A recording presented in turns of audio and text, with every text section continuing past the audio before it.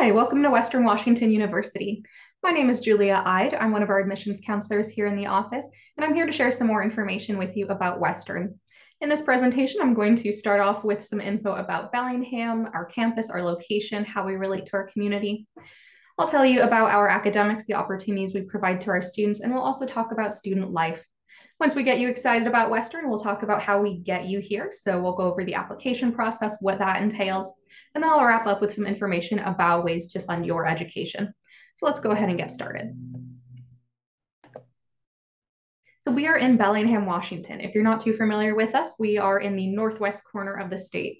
So about 45 minutes south of Vancouver, Canada, and about 90 minutes north of Seattle, Washington. We're a mid-sized city, population of about 90,000, and our campus is very connected to the surrounding area. Downtown Bellingham is just a short 15-minute walk away, and buses run there as well. So whether it is on campus, downtown, or in the surrounding outdoor areas, there is a ton to do in Bellingham. We are a great place if you enjoy any kind of outdoor activity. Bellingham is certainly an outdoor lover's paradise. You can see from that picture, we are right next to the water. That's Bellingham Bay you see there. It's about 1 mile to the west of campus, and our Viking Commons does actually have views of the bay, so that's a great place to enjoy a meal. In the opposite direction to the east is the Mount Baker ski area. So that is where you can go if you enjoy any kind of winter activity like skiing, snowboarding, hiking. To the south of campus, there's also some great rock climbing, mountain biking, camping. So all kinds of outdoor activities. If that's not quite your style though, downtown Bellingham has lots to offer for you. Downtown is where you'll find some great restaurants. We have some wonderful local restaurants in town. And really, if you come visit campus, make sure you go downtown to get a bite to eat. You'll also find coffee shops to study in, shops to explore, used bookstores with stacks and stacks of books. We have 2 independent film centers. There's a place you can go throw axes. There's escape rooms. So whether it's on campus, downtown, or in the surrounding outdoor spaces, there is always something fun to do in Bellingham. And now our academics. So we offer more than 175 majors across our 7 colleges that make up Western. And so no matter what college you're in, you're still a Western student. You can take classes across multiple colleges, but this is how we organize our programs. You can see the list there. I want to shout out a couple of the colleges on that list. First of all, Woodring College of Education. We started back in 1893 as the New Whatcom Normal School, a teacher's college. So that's really where our foundation lies in education and training teachers. In Woodring, we have programs in early childhood, elementary, secondary, and special education. So if you want to be a teacher, take a look at Woodring. There are a lot of opportunities there. Next, I like to also highlight our College of the Environment. And this was one of the first environmental colleges to be established in the United States. So this is something that we've prioritized for some time, the study of the environment, sustainability, and how we can make both our campus and our communities more sustainable. If you are interested in studying the environment or sustainability, it's a really good idea to take a look at this college. There are multiple degree options in both environmental sciences and environmental studies. So whether you're interested in sustainable business practices, environmental journalism, marine ecology, toxicology, or anything else, there's a lot of programs there so that you can find one that will be the right fit for what you want to do and what you're most interested in. Speaking of finding the right fit, last on that list there, but certainly not least, is Fairhaven College of Interdisciplinary Studies. And Fairhaven is very unique. So first of all, they are our smallest college on campus, so it is a pretty tight community. But what really stands out within Fairhaven is you actually have the opportunity to pursue an interdisciplinary concentration. What that means is instead of, for example, majoring in English, where the department creates the curriculum, gives you the classes you take, in Fairhaven, you're working with faculty and an advisor to say, this is what I want to know, and you're actually designing your curriculum. So it's great for students who have interests that lie in the intersections of multiple disciplines, or if you're interested in social justice and the law, Fairhaven College does have a very strong emphasis in social justice, and they actually house our Center for Law, Diversity, and Justice here on campus. Next on this page, you can see popular majors. We have more than 175 majors. I really encourage you to explore. You can go to our majors catalog and see all of the programs we offer. It'd be a very long PowerPoint if we listed them all. So popular doesn't automatically equal better. These are just some of our larger programs on campus, but I really encourage you to explore. You might find a program that you are really excited about and learn more about what the curriculum and opportunities look like. Or you might find something that you didn't even know you could study and you're really excited about it. So really keep those options open and see what's out there. I also want to share some information with you about our honors college. And I know sometimes when I say honors college, folks might think that that's not for them, but it is. The honors college is for students who are very engaged in their education, who are passionate about learning, who want to be in a smaller community with other students that share that passion. So it will be a separate application. You'll send in a sample of your best written work as well as respond to their essays.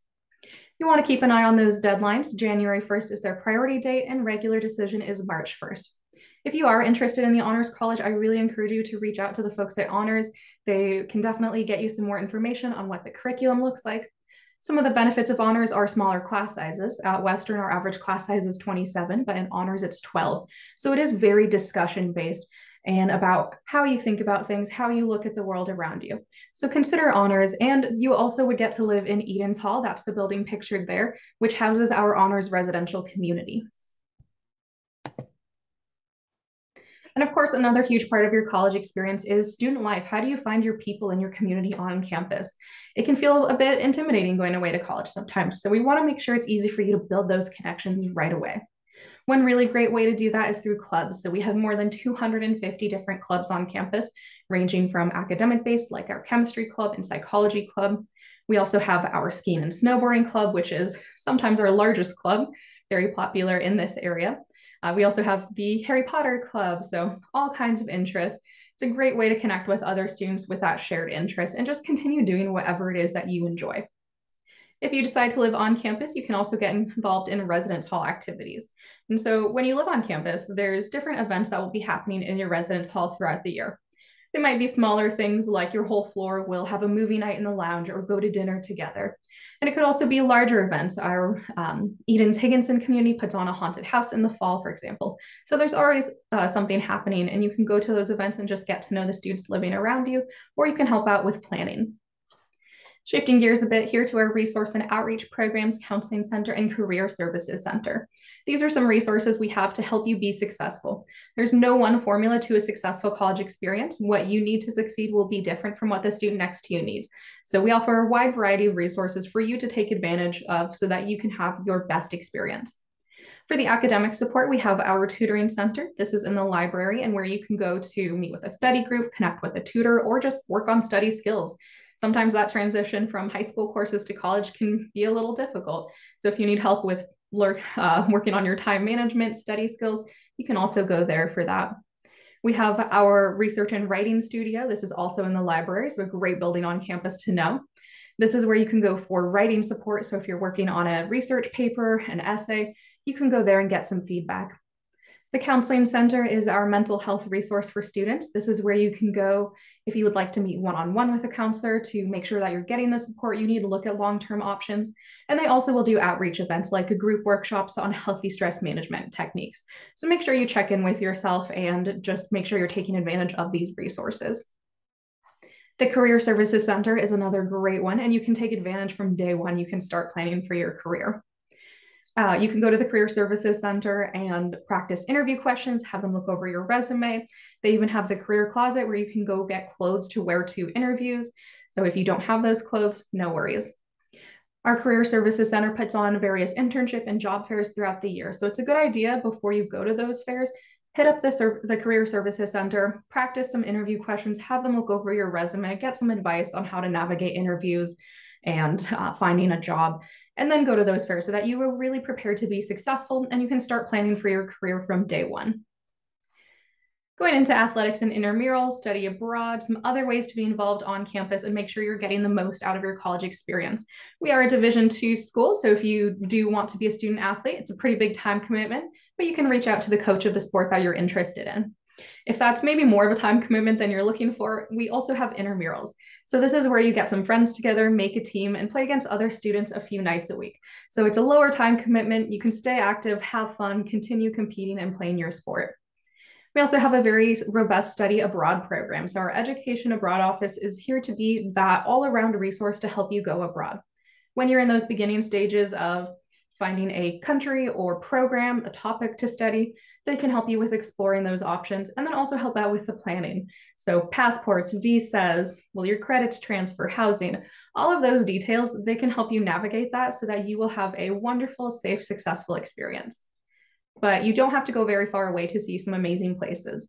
So we have our Lakewood Boathouse and Outdoor Center, and these are two resources we have on campus and near to campus to help you get outside and explore this area that we're in. The Lakewood Boathouse is over on Lake Whatcom. It's about a 12-minute drive. You can also take the bus out there. It just takes a little bit longer. At the boathouse, you can go rent out kayaks, canoes, paddle boards. You can even take a sailing class and get college credit for learning how to sail. And then on campus is the Outdoor Center. This is where you can go borrow equipment. So if you want to go up to Mount Baker and try snowshoeing, but you don't have the gear, you can check it out from the Outdoor Center. They also offer excursions. So if you've never gone mountain biking or kayaking and you want to learn how it's done, you can actually sign up for a trip led by Outdoor Center staff. So you can have that guidance and make sure you're learning all the proper techniques to get outside and explore. All right, and now that we've told you a bit about Western, our campus, and our community, let's talk about how we get you to campus, starting off with what do we look for in an application? We use a holistic method of application review. So we do consider your academic performance. That is a piece of our decision, but we also want to see your contributions to your community, your achievements and experiences. In the next couple of slides, I'll tell you how you show that on the application. So this is for first-year students. I'll have some information for transfer students in a couple of slides. It's an online application. You can fill it out either on our website or we are also on the Common App. You can use either of those, both work. You'll send us your transcripts that show your grades from the beginning of 9th grade through the end of 11th grade, and you'll also fill out your senior year schedule with the classes you're currently taking or planning to take. If your schedule changes during your senior year, that's okay. You can always call us or email us and just let us know so we can make a note of that and update it. Next, we have the activity list and essay, and these are my favorite pieces of the application because this is where we get to hear about you as an individual. So the activity list is everything you're involved in outside of homework and class time. It could still be a school activity like music, dance, clubs, theater, leadership. It could also be athletics, working, caring for family members, volunteering in your community. It's really everything that you're involved in. And my piece of advice for this activity list is detail really helps us. So please spell out any acronyms. And if you want to put the dates that or length of time you were involved in that activity, what you did you have a leadership position, that really helps us to understand what you did. Next year, we have the essay, and the essay is your chance to tell your story and for us to hear your voice. So it shouldn't be an academic paper or something that you submitted for class. Instead, some topics you can think about addressing are, why do you want to go to college? What are you passionate about? Do you have any experience that you feel is very important for us to know to understand your application? Why should Western be excited to have you as a student? It's okay to brag about yourself a bit. We really want to know you and what makes you stand out. Next, we also have our optional Tell Us More essay, and this is a space that if you want to leave it blank, that's okay. But if you have more information you want us to know, this is where you can fill that in. So if you have some extenuating circumstances that impacted your academic performance and you want us to know that when we read your application, you can fill it out there. I've also seen students use this Tell Us More space to include a creative writing sample or to put in an additional essay because they just had a lot that they really wanted us to know about them. So it is very open-ended. Feel free to take advantage of it. Letters of recommendation are also optional. So if you'd like to send those in, you can email them to us. And then we are test optional as well. So if you have taken the SAT, ACT, you can send in those scores. We will consider them. But if you don't have test scores, don't want to send them in, that's okay. It's not necessary and it's up to you and whether you feel they would add to your application. We do have a $65 application fee, but we have need-based fee waivers as well. We don't want this to be a burden on you or your family. We don't want this to prevent you from applying. So if you do need that fee waiver, you can request it at the end of the application right before you submit it. And apply early. So here we have our admissions deadlines. Our application usually opens in the beginning of September, so keep an eye. You can actually sign up on our website to be notified when the application opens. And the first deadline, early action, is November 1st. If you apply by November 1st, you'll hear a response from us by December 31st, and you'll also be the first to hear back about scholarships. This early action deadline is non-binding. Regular decision is January 31st, so if you need more time, maybe you're putting those finishing touches on your essay, you have until January 31st to submit all of your materials. Here I have some information for transfer students. So again, it is an online application. For transfer students, you can only apply through our website. We're not on the Common App for transfer applications, so just keep that in mind. You'll send us official transcripts from all colleges and universities that you've attended, and the essay will be a bit more focused on your academic and career goals, how Western fits into that plan. But there is still that optional Tell Us More essay. The application deadlines for transfer students do vary. So for fall quarter, that deadline is March 1st. So just keep an eye on that. Make sure you know the deadline for the quarter you want to start in. All right, and now that we've gone over the application, we're going to talk about ways to fund your education. So first, right at the top there are FAFSA and WAFSA. FAFSA is the free application for federal student aid. WAFSA is the application for Washington State financial aid. You'll submit one or the other, not both. Most students use the FAFSA. The WAFSA is for Washington State residents who don't qualify for federal aid. So if you're not sure which one, you can always reach out to your counselor at your high school or us, and we can help you figure it out. And apply early. That's really some of the best advice I can give you is apply early and keep an eye on those deadlines. They tend to sneak up on you. So both FAFSA and WAFSA open up on October 1st, and the priority deadline will be January 31st, which I hope you'll already have marked in your calendar, since for first-year students, that's also the day your application is due. Here we have a summary of the types of funding to help you understand your aid offer when you receive it. So you might receive grants. This is money that's given to you for your education that you do not have to pay back. Think of it as like a gift. So Pell Grants are going to be federally funded. State need grants, of course, are state funded. You might also receive loans through your aid offer. These you do have to pay back. And there's a few different kinds of loans. So subsidized, unsubsidized, there's parent loans. So the type of loan and amount will be noted in your aid offer. You could also choose to take out a private loan through your local bank or credit union. And then you might also receive a work study. What work study does is it provides funding for you to have a job on campus. So you do still have to find that on-campus job, but our Student Employment Center website makes it easy. You'll log in with your Western account. You can sort by work study or non-work study jobs.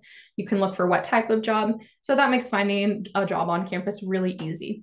And we do have a pretty wide variety of student jobs available. You could work in the library, in our dining halls, in the Office of Admissions, leading tours, which is a really cool job. You can even be a kayak instructor in the Outdoor Center. So there's a lot of opportunities to find employment on campus.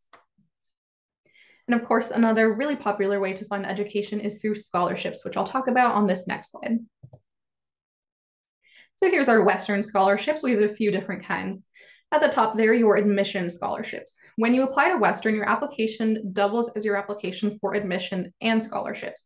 So there's no box you have to check, no extra step. Our merit-based scholarships are based on unweighted GPA. And then we have our Multicultural Achievement Program and Leadership and Distinguished Scholars programs. With the Multicultural Achievement Program, you also hear us call it the MAP Scholarship. We're looking for students who are involved in multiculturalism and diversity in their community, and we want to see how you'll bring that to Western. You can write your application essay about those activities. You can show us through your activity list and what you're involved in, or you can also submit an additional essay. The Leadership and Distinguished Scholars programs are for students with certain academic interests. So if you know what you want to study on your application, make sure you mark that as one of your academic interests. We send out invitations to apply based on what you're interested in. Next, there are departmental scholarships. These are available usually to current students, but some departments, like music as an example, do have scholarships available to incoming students. So if you know what you want to study or have some ideas, take a look at the department website. There might be awards available as an incoming student that you could apply for, or you could see what would open up down the road. For private scholarships there, the washboard.org and collegeboard.org are great resources to help you find those. The great thing about private scholarships is you can take them with you, whatever school you end up at, so that gives you some flexibility. Washboard is great, especially if you're a Washington resident. It's for Washington students. College Board's open to everyone. Sometimes with scholarships, it can feel like a numbers game. If you have a scholarship you feel like you might qualify for, apply to it. You might be really surprised by the outcome, and it can make a big difference in funding your education. And then we also have our Scholarship Center. This is for current students, so once you start at Western, and they maintain a list of awards available. So we might have some private scholarships or departmental awards. They keep a list available, so that's a great place to look for scholarships.